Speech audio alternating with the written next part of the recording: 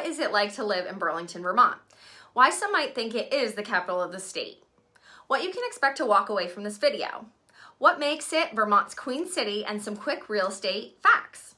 An understanding of Burlington's neighborhood layout. What does ONE stand for? Where locals love to drink and dine, including favorites and how many breweries there are, and best places to enjoy Lake Champlain and where to find a magical treehouse. Let's get started. Why is Burlington called the Queen City? I mean, where else can you get art, theater, food, great beer, and a lake all in one place? Hence why it is the most populated city in Vermont with just over 44,000 people, making up over 17,000 households. The median household income of residents is $64,000. Average rent estimate lately has been between $2,000 and $2,400 for a two-bedroom. Average median sales price for single family at the end of 2023 was $632,000, and for a condo townhome, $340,000. For more information, you can go to these websites. Church Street Marketplace here today is a pedestrian-only shopping and dining area. Is the heart of it all. There are countless festivals throughout the year, including Jazz Fest, Festival of Fools, Pride Parade, tree lighting, and carols. The city is home to the University of Vermont, Champlain College, contributing to the youthful atmosphere and offering educational and cultural opportunities for residents. Some of the more iconic restaurants include Skinny Pancake for its yummy crepes, Luning's for a taste of Perry, Shanty on the Shore with fresh seafood, and Single Pebble authentic Chinese. Other notable local spots are Mayday, Halverson's, Nectar's, Grey Jay, Ken's Pizza, Henry's Diner. Breweries including Foam Brewers, Switchback Brewery, Zero Gravity, Vermont Pub and Brewery, Burlington Beer Company, Simple Roots Brewing, and Queen City Brewery. Let's move on to the neighborhoods that make up this city. I will break it down into 6 sections.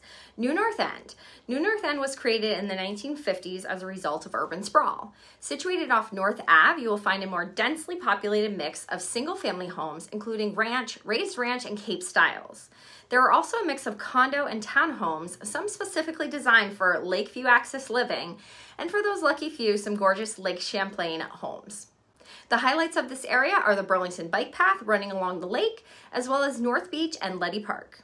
Old North End, also known as ONE, is the city's oldest neighborhood. It's a vibrant community with art murals celebrating diversity and history. The real estate you will find here is a mix of older farmhouse styles, Victorians, capes, and up to 4-unit multifamilies. A must-see here is Battery Street Park overlooking Burlington's waterfront. With its large green space and music pavilion, it is an attraction for locals and visitors alike. Next, Burlington's downtown living. This is a mix of multifamilies, apartments, and some high-rise townhomes. Other characteristics are local music and art scene with venues like Nectar's and the Flynn Performing Arts Center. Next, we have the university section, which is filled with older single-family homes, many Victorian in style, as well as some multifamilies. This housing is a draw for those who work at UVM and the Med Center, which is the defining setting for this section of town. Burlington's Hill section is comprised of larger estate homes that bring character and grandness to its owners.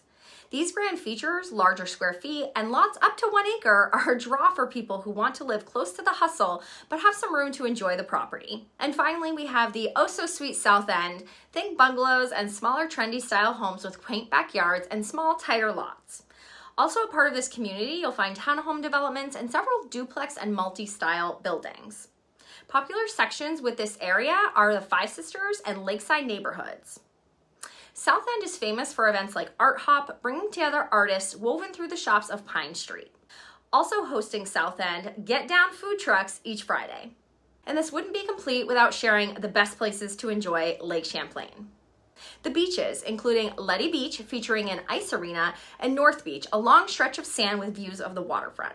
The Burlington Bike Path, 7.6 miles of breathtaking views and serene nature setting.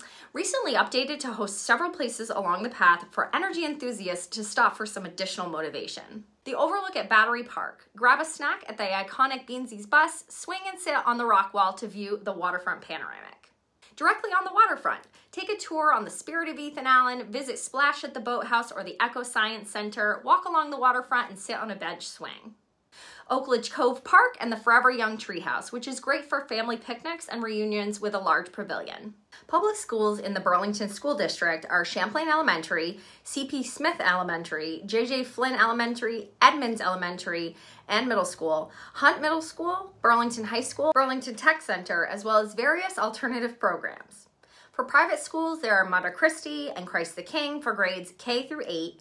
For 9th through 12th grade, there is Rock Point Academy, an independent day and boarding school located on the shores of Lake Champlain. Grocery shopping options range from small farmers markets at City Hall Park to co-ops like City Market to larger chains like Hannaford and Shaw's supermarkets. 2 major bus lines, the Greyhound and Green Mountain Transit, are located in Burlington, as well as Union Train Station on Main Street.